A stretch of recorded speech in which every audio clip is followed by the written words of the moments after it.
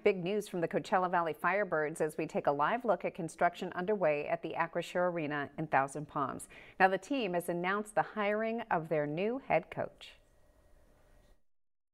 The Firebirds announced Stanley Cup winner Dan Bylsma will be taking the lead as the team's first head coach. I feel very fortunate we have somebody like Dan to lead that charge and help our development for our young players. The longtime coach has been involved in every level of hockey, winning the NHL's Coach of the Year award in 2011. Bylsma was even tapped to lead the national team, coaching the Olympic team in 2014. One of the reasons why I wanted to become a coach is because didn't want to be just yelled at and screamed at and sent on a mission by the head coach. And I thought there was a lot more to helping the players, helping the team, and getting more interaction with the players.